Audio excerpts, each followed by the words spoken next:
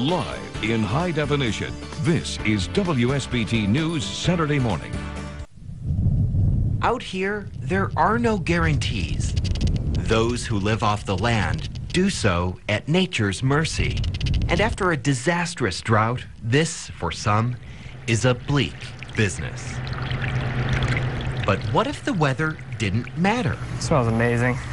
Inside a New Buffalo warehouse, growers couldn't care less if it's cloudy or sunny, rainy or dry. On this farm, it doesn't make a difference. Underneath the foam board, the roots hang out in the water. And you won't find a grain of dirt. They don't need that. The whole farm revolves around this. It makes one revolution in about 50 minutes. Cylindrical planters that slowly rotate, constantly dipping into water laced with nutrients. They say the gentle movement speeds up growth. The design saves water. Plus, they're easy to stack. Other plants are grown in foam trays.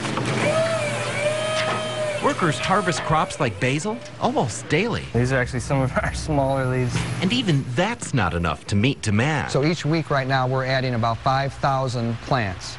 So what we'll have in this space at the end of the month will be the equivalent to 100 acres of farmland in about 7,000 square feet. On top of that, Green Spirit runs organic vertical farms in Atlanta, Philadelphia, Canada, and the United Kingdom. They even serve their lettuce and tomatoes at the Summer Olympics. They're hoping investors in other cities will take interest and realize what they can do with an empty building. Ted Land, WSBT Channel 22 News.